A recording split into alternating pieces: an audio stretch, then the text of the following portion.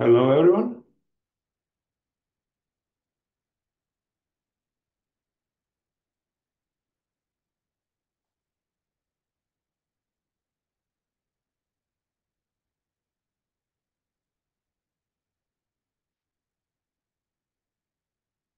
So welcome. I'm Meelis from University of Tartu. I'm the program director of Actuarial and Financial Engineering Master Program. And in the following, I'll give you an overview of the program.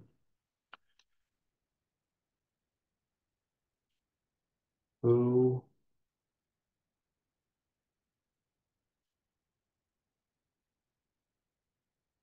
I hope you can see my screen.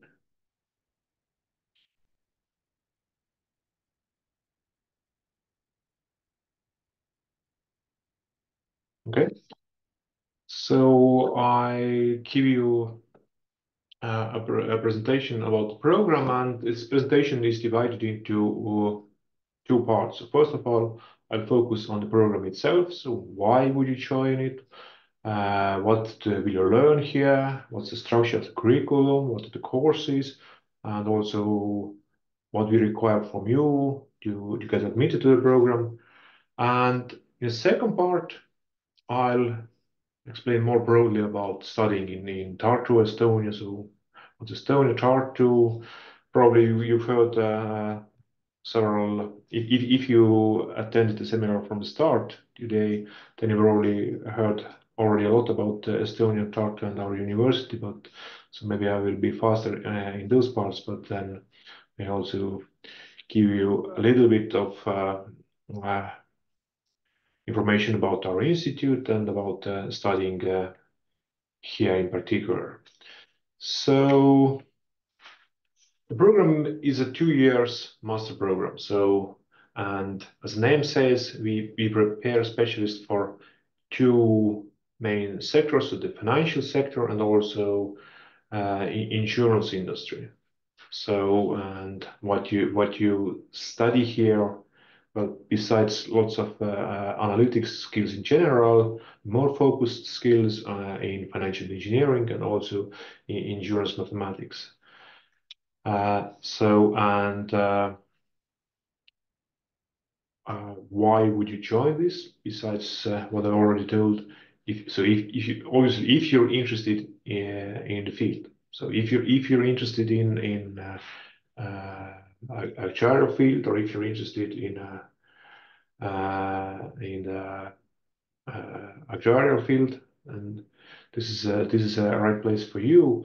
And also, if you look at our graduates are competitive both in the national and the international job market. So the most common jobs are in banks or in insurance companies, but also in several teams or departments which are related to analytics or financial modeling or such.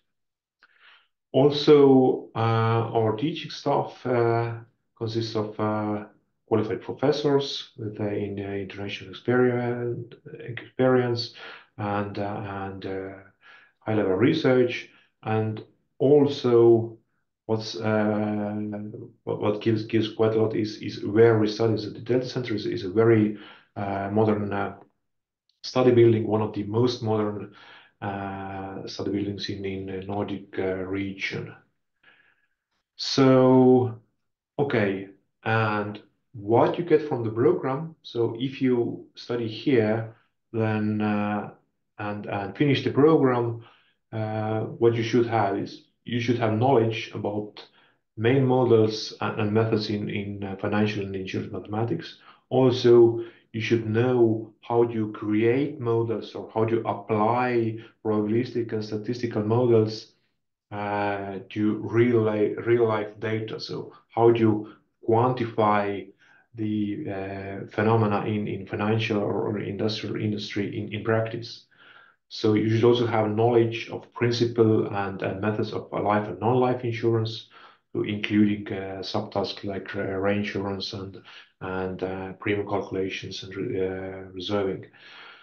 Also, if you a bit more into details in financial mathematics, you should know main principles of pricing and hedging options. You need to know how to calculate prices of standard options under most common market models. Also, the program has an optional possibility to also get an international experience. So if you come from abroad, then you already have an international experience. But in here within the program, you can also have a semester abroad or traineeship or internship abroad.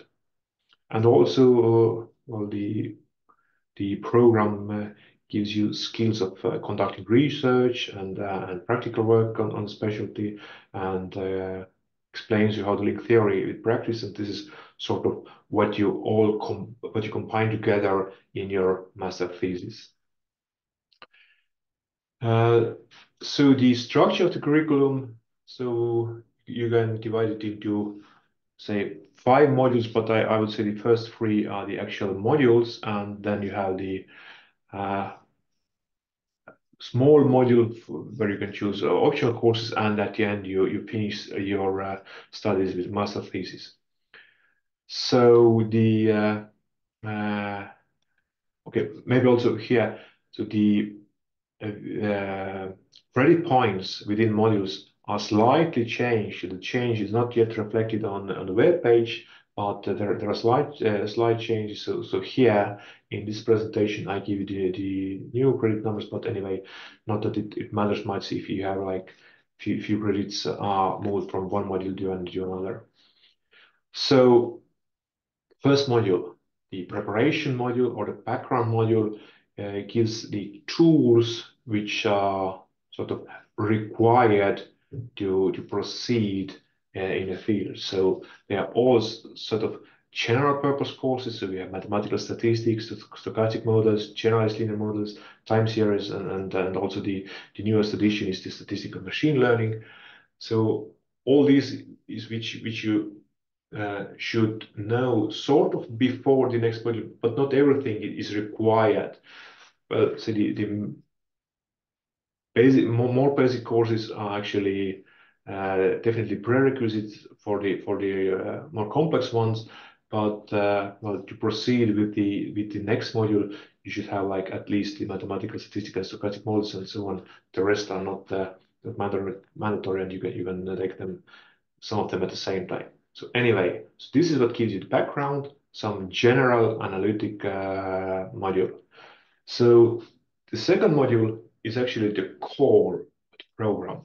So this is what we call the specialty model, and here you have like 2 sets of courses. So one set is related to finance or financial mathematics, and another set is related to insurance or actuarial mathematics. So you have computational finance, you have models of financial mathematics, and simulation methods in financial mathematics. And then you have life insurance 1, non-life, and risk theory, which all contribute towards your knowledge in insurance mathematics. So those 2 main branches are represented here. And as with the previous module, everything in this module is mandatory. So all the courses are all the courses are needed. So now it gets a bit sort of more messy in a way that the next module, the third module, is the elective module. So once you established the main required paths, then you also have choices. So in the elective module, you have a variety of different courses which you can choose. So altogether, you have to get courses with the total amount of 30 credits, but you have several choices here. But still, I would say the first course, which is the master seminar, this is just a supporting seminar which you have to attend while writing your thesis in a last semester. So this will be mandatory, and the professional practice 1 is mandatory. So this is say our program is theory-backed program, but at the same time it's very applied. So there are clear applications in a financial sector or insurance sector. So we encourage the students to also have an internship during the studies, and this internship, 1 month internship, is considered as a passing. Well, you also have to write a report and defend it, but the main thing is this 1 month full-time internship somewhere, or equivalent, say 2 months half-time, and this will be credited as professional practice one. So this will be mandatory, but those professional practice courses are very popular, so usually our students take both of them anyway. So uh, uh, 9 credits out of those 30 are mandatory. So if you decide to go with longer practice, this will be 15. So, but still you can choose quite a lot from the rest. So you have survival models and life insurance mathematics 2, and also margin calls course, which are all sort of, so those first two are sort of insurance related. Marticles, well, helps understanding of both. And then you also have the Estonian course.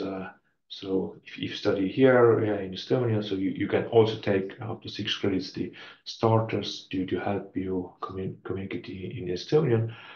And then there are 3 uh, say sub-modules. So you can choose economic selectives from this list, out of 12 credits. Out of all this list, up to 12 credits will count.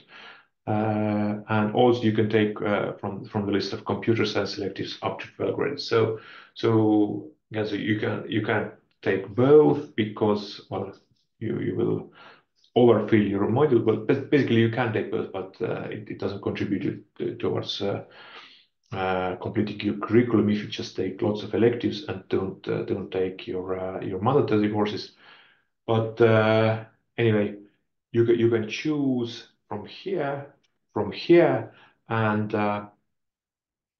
why those courses, they are the closest. These economics and computer science are the closest disciplines to this program, and these courses also contribute to required knowledge which you may need in your future work. So depends on what are your goals, where you want to go. You may choose or sort of uh, make your own path based on this. Now, yeah, and also besides those, you have this mobility modules. As mentioned, you can also study abroad for a semester, and choose something from there, which is not specified. But we have lots of partner universities using Erasmus exchange program, also the Light network. So you can choose from there if you're interested in that. So, and at the end, so these are the main 3 modules. So the preparation background module, the core or specialty module, and the adoption module. And then you also can take any course up to, or courses up to 6 credits. All the courses contribute can be taken into account here. And at the end, you'll complete your studies by writing and defending the master's thesis. So about the admission requirements, so what you need to have? You need to have bachelor's degree, or if you don't have it right now, you still have time to obtain, because our admission starts quite early. So if you're still studying, it's perfectly fine. If you just if you're still writing your thesis, say, you can you have enough time to defend it uh, before the next academic year starts. Then you need to have some background in math. So these prerequisite courses are sort of for your own help, because we want to be sure that once you apply to the program, you can also pass the program, because our courses require math. So there is theory which requires understanding of the main mathematics tools, and say, probabilistic or statistical tools as well. Although we offer in the first module the mathematical statistics course, and if you feel that you need some base course still also in math, there's a calculus course which you can take extra, which can say count under the optionals if needed. But anyway, altogether you need at least 24 credits in mathematics, which includes all the fields, calculus, probability, statistics, and so on, and 6 credits in computer science. So what's required here? So some basic ideas of programming are good. So in a way, programming in a specific language is not required. So, but the most important thing is that you have some kind of algorithmic thinking. So you understand how this work. So in our studies, we use mainly R, statistical package, or Python. So if you have some knowledge in those, it's fine. If you don't, it's easy to take even some free courses online. You have some knowledge, so it's also perfectly fine.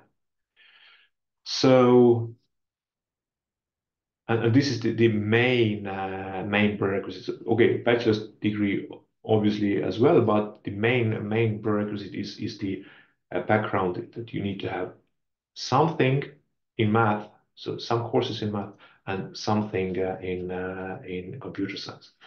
So everything is or all the courses are taught in English, which means that you need to have English language proficiency to some level, and all the rules are specified in a university's webpage. There are several rules, several tests internationally acknowledged tests can be used, and so on.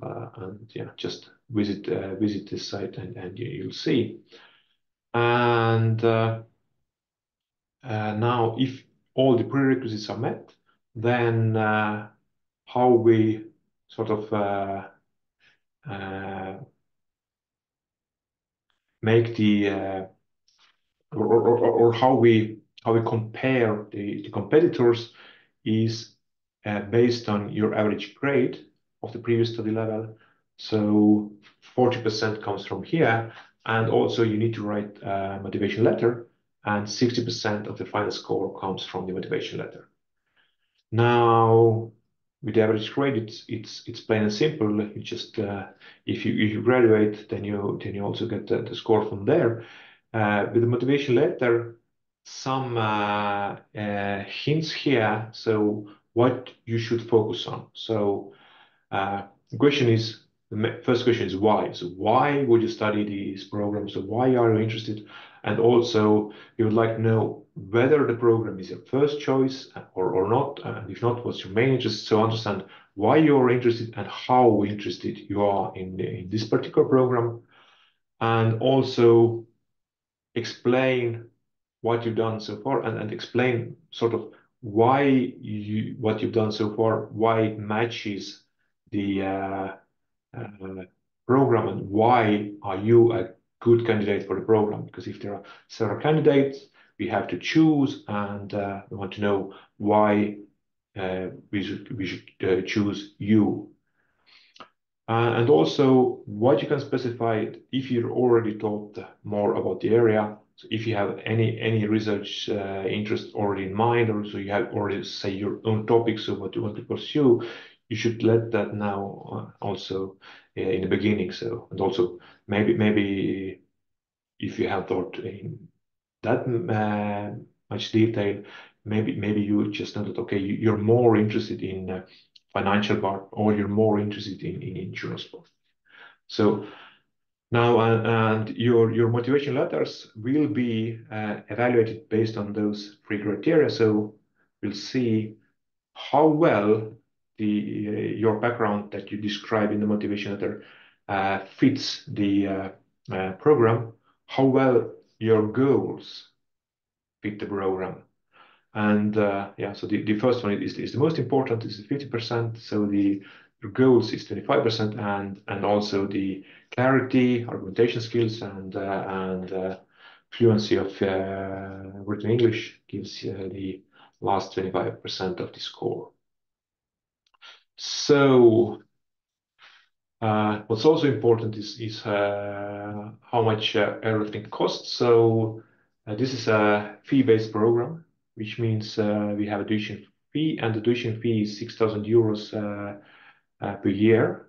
It covers your tuition and well some study materials as well, but mainly the tuition. And so we have 15 spots in the program. So that's the information about this. And also there are some rules, so which applicants actually are excused from the fee, or which applicants get the application, the tuition waiver. So if you rank the 8 best applicants within the European Union or European Economic Area or who have Swiss citizenship, those candidates, 8 best applicants among those will get the tuition waiver, which means they don't have to pay the fee.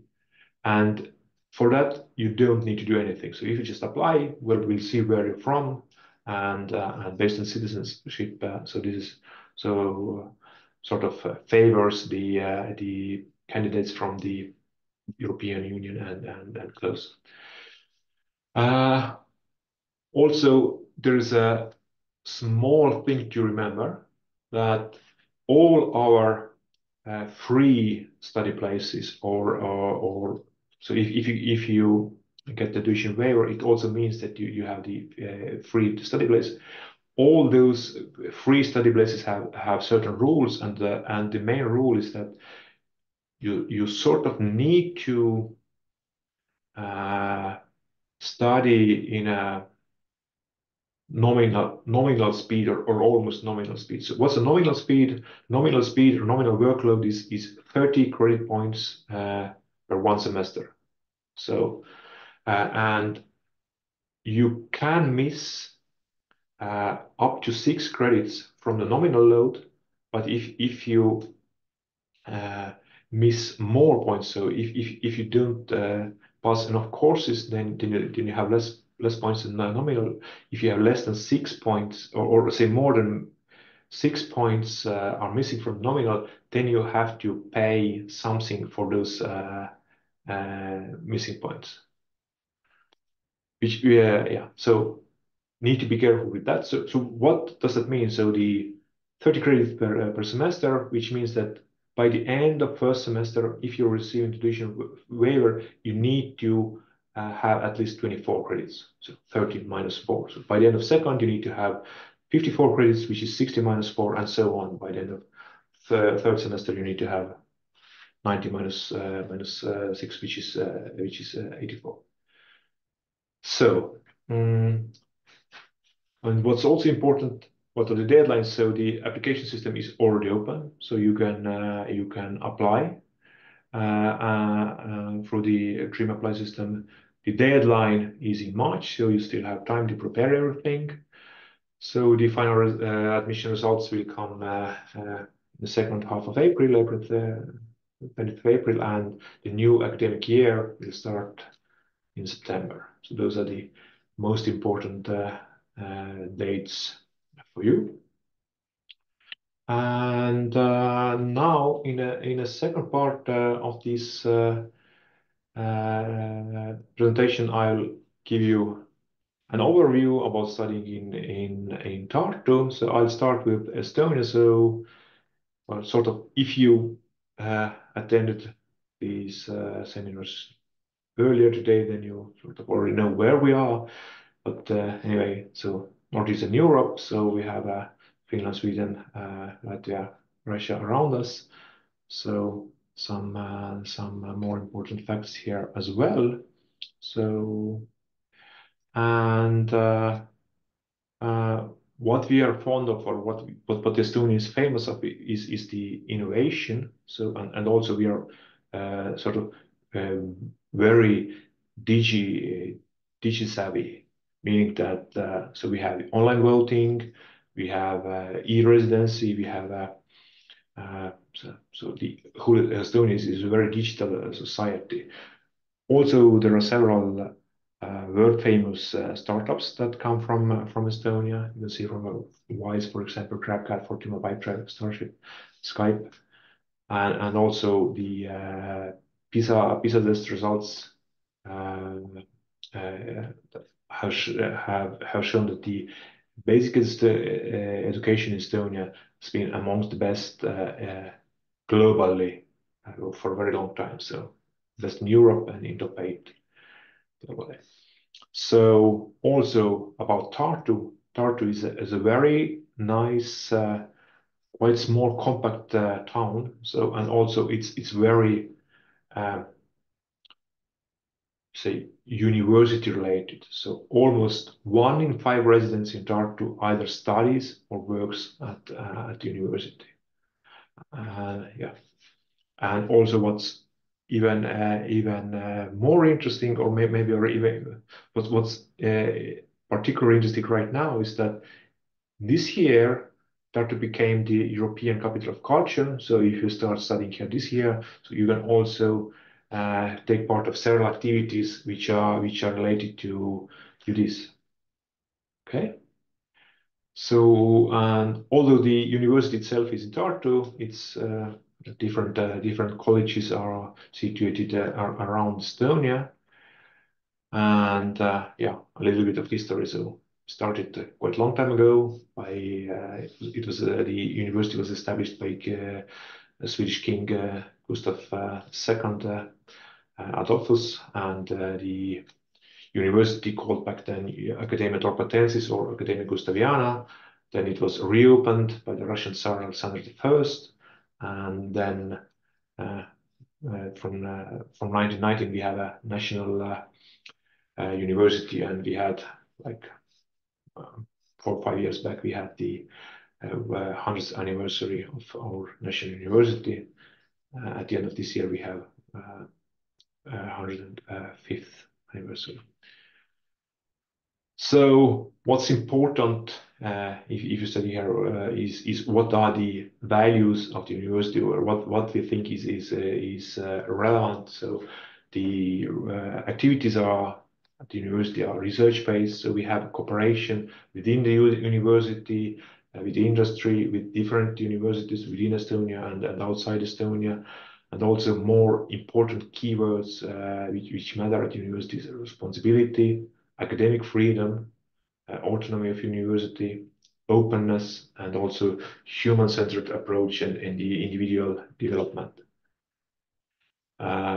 Also, I'm talking about Estonia, and if I focus on the mission of the University of Tartu, you can think of it as like a twofold or a dual mission. So it's the National University of Estonia. This is the goal to serve as making the national study and research, but also it has the world-class research, and this is the international mission of the university. So, and thus the university itself is a flagship of Estonian science. It has well, in Estonia we have several universities, but the University of Tartu is the biggest of them, and has the highest level in research as well. So it accounts for about 1/2 of the national research. It has more PhD degrees. So in here, more PhD degrees are defended than in all the other our universities combined, and there are some more characteristics, and also the University of Tartu ranks in the top 1% of the world's most highly cited universities. So here are some history of the universities ranking. So they are sort of quite high. So some of them are rising slightly, some of them are lowering slightly. But anyway, this is a quite high level by different rankings. Now about international students, because this is also the webinar is also intended for international students. So we have about 1.8 thousand international students in our university from 90 different countries, and most of them actually study in master studies. So I'm also talking about the master program of financial and actuarial engineering. So most of the international students are here, and also Institute of Mathematical Statistics is under the Faculty of Science and Technology, and the proportion of international students is the highest in our faculty. So now, what's also important is that besides studying, there are several things to do. We have lots of student traditions where you can take part. So there's a picture of the student days. Spring student days has one of the most popular events is the competition of self-made boats on the river Emajõgi. I think this is picturing it and try to check whether this boat is moving on water or not.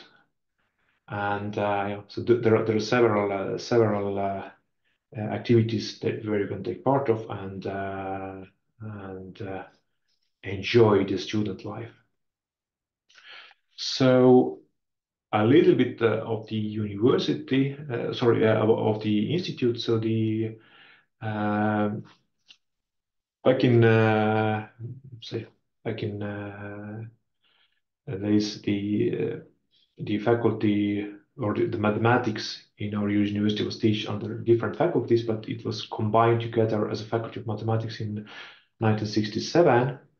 Then it was the faculty of mathematics. In 2001, it was combined with informatics or computer science. Then we had the faculty of mathematics and computer science. And in 2016, we had the reform of the university structure where we have now 4 faculties as presented before, and now the Institute of Mathematics and Statistics were combined as Institute of Mathematics and Statistics, and we are now situated at the Delta Center, in the middle of Tartu, by the river Emajõgi. So, and our goal is obviously to ensure that Estonia has well-educated mathematicians and statisticians, so which also includes applied fields like mathematics and statisticians in finance and insurance, which is the goal of this program. We are active in research, open for collaborations. So, and the research groups we have under our institute are given also here. So mathematical analysis, geometry, algebra, so the main branches of the mathematics, probability theory, statistics, and finance. A little bit of numbers of about these students as well. So we have 2 bachelor programs. So we have the biggest programs are the bachelor programs. We have the bachelor programs of mathematics and mathematical statistics. Then we have 3 master's programs, mathematics and statistics, actuarial and financial engineering, and teacher for mathematics and informatics. So all the programs besides the actuarial and financial engineering are taught in Estonian. So the actuarial and financial engineering is the only international program among those. And then at the PhD level, we have a joint program with computer science, and where the specialty of mathematical science is what our institute is curating, and there we also have 18 PhD students. So, and where the studies take place, so I mentioned several times that there's a new and nice data center. You can see it here in the picture. So this is where the studies take place, and yeah, it's a new and modern building. So, and also we have this entrepreneurship building where several companies are situated, and well, some of our students also have internship in those companies, which means they're can very easily connect their studies with their practice in a company, because they sit very close. Well, and also what's very important is that those benches close to the river are something which is they are very popular if you have warmer days in spring and summer. study here, you can just hang out here. They are very populated during those warm days. So okay, so what's also important, what's been asked is what about the student residences? So we have 8 student residences in total, but one of them, the Norsa, is currently in renovation. So 7 of them are currently available, and what's good is that 4 of them are very close to the Delta building. So these Narva residences are all very close, and also Ratus. So they all are closer than 10 minutes, and some of them are maybe like 2-3 minutes. So, but the rest are like further away. But it's not a big problem. In Tartu, basically everything is within walking distance, so it's not a bigger problem if it's a bit more far.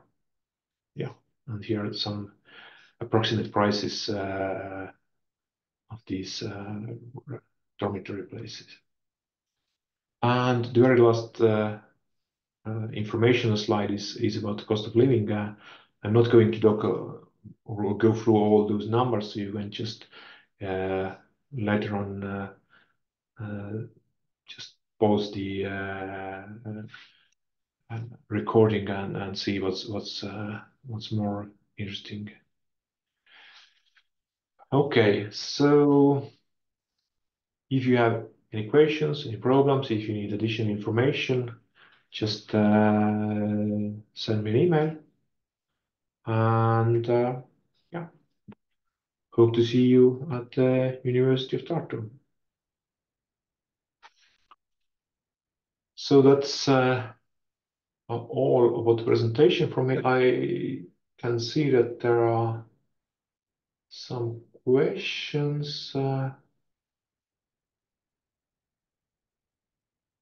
The question is that if I'm not sure if my previous courses and credits are sufficient, can I boost them with certified Coursera courses in relevant areas? Yes, those courses will be taken into account. So it is not so that if you don't have any math background and if you then have just some Coursera courses, then it doesn't help. But if you are missing a little, and if you also know what fields are more important and take some Coursera courses, then definitely give us the information about those. Write those courses in your motivation letter, and we will take those into account. So because they definitely matter. So if you take some courses, some recent courses, they are definitely helpful for your studies here. So do we have more questions?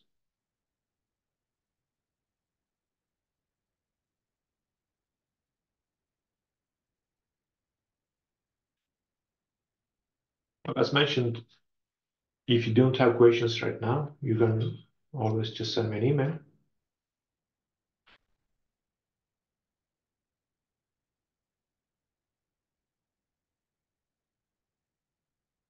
Seems no one wants to ask. So then thanks everyone for being here. And as mentioned, hope to see you in Tartu in September.